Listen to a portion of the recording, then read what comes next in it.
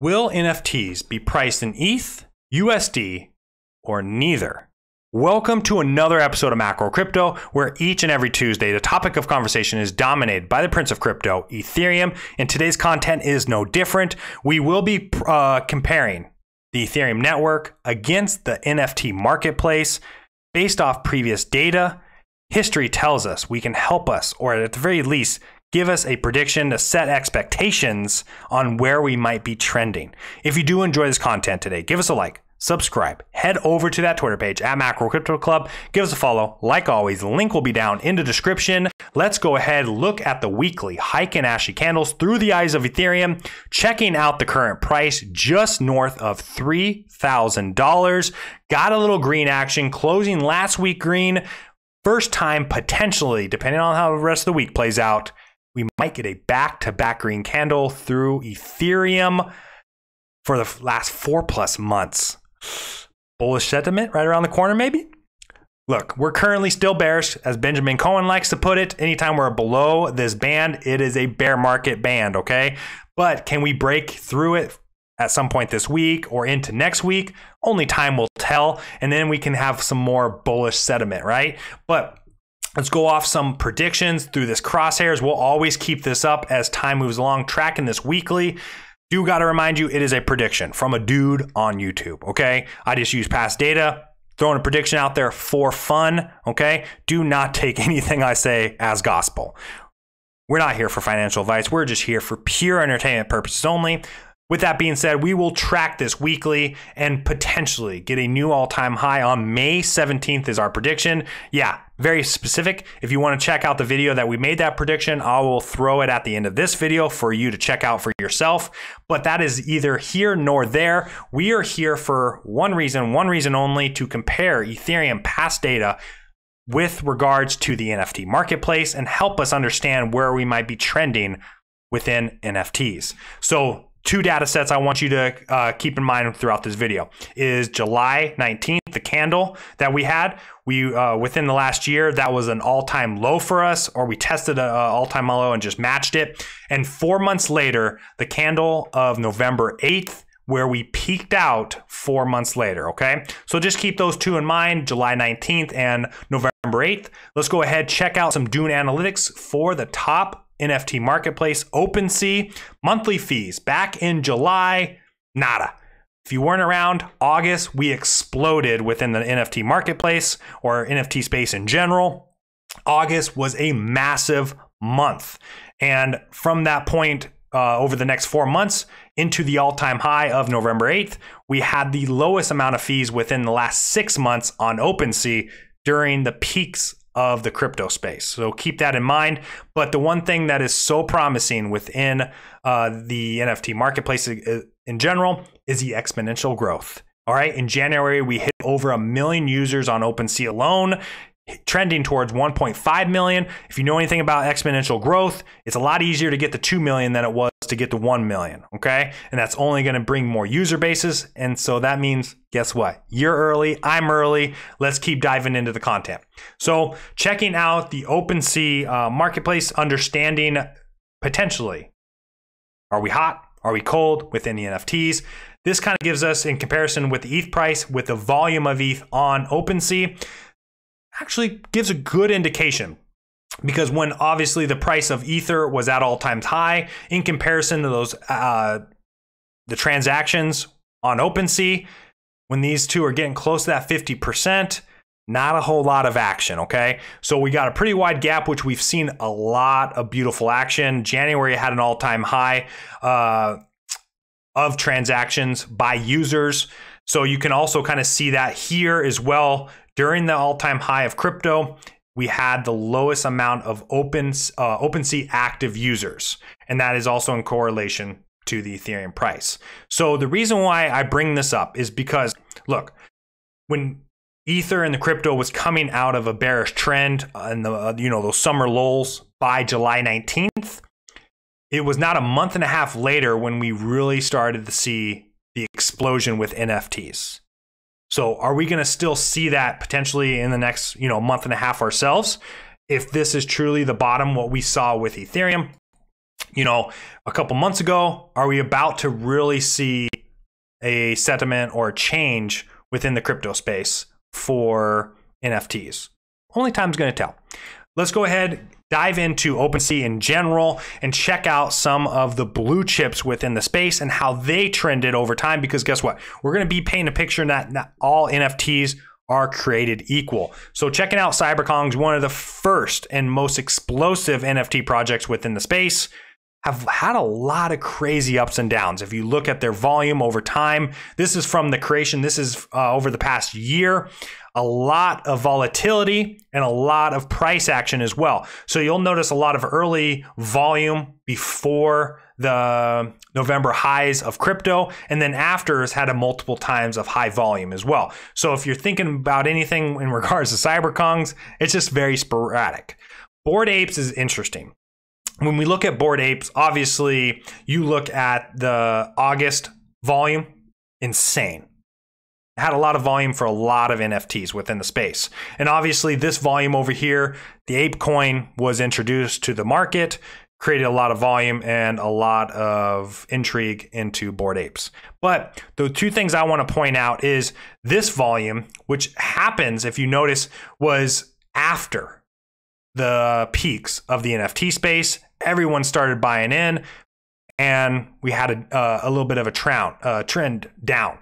This volume was actually after a capitulation of Ethereum, which is very interesting because then all of a sudden there's a huge capitulation and maybe a lot of outside money in USD came and bought Ethereum so they could get into Bored Apes at a cheaper price based against USD.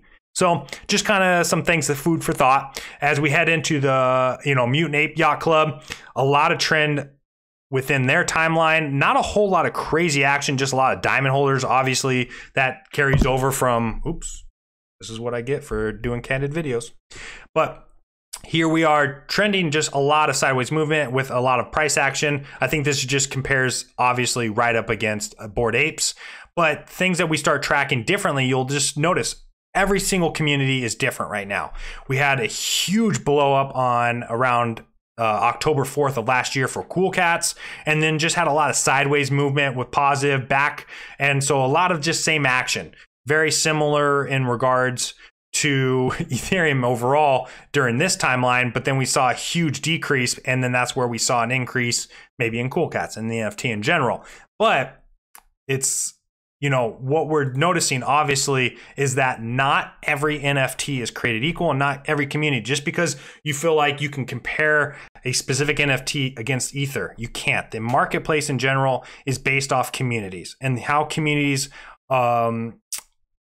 create value is through their own community and who they can bring in.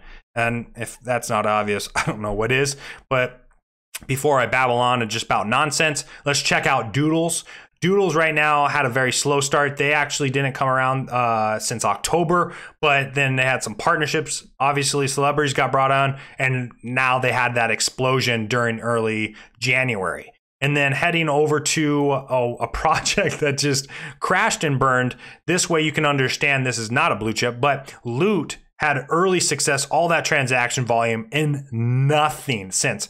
Had a crazy little wick right there, but it just died off, okay? So obviously, if you don't have a community, you don't have a future in regards to NFTs. The Cryptodes, checking those out as well, because you see this lovely spike in regards to a Bored Ape commercial that had them in it. So created some demand for this NFT project, but also happened early in September, had a lot of volume early on and has had died off, and there's a lot of sideways movement. And then World of Women, checking them out recently, skyrocketed in volume, a little volume, and then a big boom hit. And we're seeing that price action stabilize. So we're just going over all these different NFTs. The last one, the Doge Pound, a little bit separate. They might be priced against Doge, to be honest with you. A lot of price action early on. They came around in that first August as the continuation of price of Ether going up. So did Doge. So that's interesting in itself. There might be no correlation with projects specifically in regards to the price of crypto and Ethereum. But what we do want to point out is that all of these NFTs have different volatility throughout time. And you have to make that judgment for yourself in regards to the community. If you don't have a community, like we just mentioned, you don't have a future. So that's the way and how you want to grind out thinking moving forward when putting your money or allocating into a community and an NFT project. So just because I think there's a lot of thinking out there that, hey, NFTs are, price of ETH goes up, NFTs are going to go down. We just saw it recently. I don't think it's going to be the case. And here's why. Making our case is that we're going to have multiple NFT marketplaces coming to the table, and it's only going to bring mass users. Coinbase being one of those. Everyone obviously understands that Coinbase is just going to create more of a user base through the NFT space. Something that Journey is a part of, and Seedify NFT space itself, they are more in line with the metaverse and gaming. Obviously also going to bring user base, and there's going to be so many other NFT marketplaces that are going to bring mass adoption into the NFT space through Ethereum. Now, how we can price Ethereum is if we're starting to get a bullish case, I believe that's also going to bring a lot of excitement early on with NFTs. And you're going to see a huge price action for NFTs within the next, month, maybe month and a half, if we get a bullish case for Ethereum. That's if we get a bullish case. Now, that's going to kind of die off like we've seen previously. A lot of excitement. And if Ethereum keeps going along with the rest of the crypto space, you will start to see slowly, month after month, dead periods within the NFT space. Doesn't mean it's gone, okay? Just want to kind of throw that out there. That's our prediction. The reason why is also checking out LooksRare in comparison. We had LooksRare was dominated OpenSea for a little bit. More recently, OpenSea has gained back that market share. Up here in that small, you can kind of see it as actually Rareable, Super Rare, and Foundation. They obviously are not anything near LooksRare and OpenSea, but once Coinbase and Seedify come about, it's going to change the game. It's going to bring a lot of users. NFTs are going to explode within that if there's a bullish case for Ether. This is all dependent on the crypto market space. In my opinion, at this moment, we need a bullish case for Ether. We're starting to see it. And then the month and a half after that, you will start to see NFTs really take off and then cool off if Ether and the rest of the crypto space moves forward. Just my prediction. Food for thought. Now, to end this video off, what we are going to be looking at is, are NFTs, the first question on this video, are NFTs going to be priced in ETH or USD or neither, right?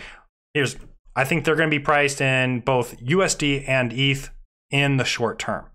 My prediction for the macro view in a long term is the NFTs that are able to build the strongest communities. Bored Ape, obviously one of those. I have my money behind Journey. As you very well know, we do a Journey overview each and every week. And then CyberKongs. How we view this is that NFTs within those communities are going to be purchased with the token economics of that community. So Bored Apes will no longer be able to be purchased through either Ethereum or the stablecoin or wrapped ETH, or however currently you're able to purchase certain NFTs. Bored Apes and that ecosystem, and then they might even bring on other other NFTs like Cool Cats or anyone else that was in like World of Women in those videos for the commercial. And you have to use Ape Coin in order to purchase the NFT. I think that's gonna, or it potentially might be Banana within CyberKongs is gonna rule the NFT space, or maybe JRNY token. Just saying. That's my prediction, is that these community tokens will ultimately thrive. There's going to be a lot of volatility with them early on, and there is going to be a battle for a marketplace share for community tokens. So give me your thoughts in the comment section. That's just my opinion on where we're tracking it and where we're headed. Currently, obviously, everything's priced in ETH and USD, but ultimately, ETH will dominate in the short term against USD when pricing against NFTs. And then ultimately, I think the dominant communities within the space will start to make a push for their tokens to be utilized for other NFTs, and new NFTs that are dropping will want to be a part of those communities. And in order to get whitelist spots or purchase those mints, you'll have to use those community tokens. Just my opinion, it creates utility for those community tokens for the future, for anyone getting into the NFT space. But like I said, everybody, I hope you enjoyed this content. Hope you got something from it. Until next time, peace, everybody.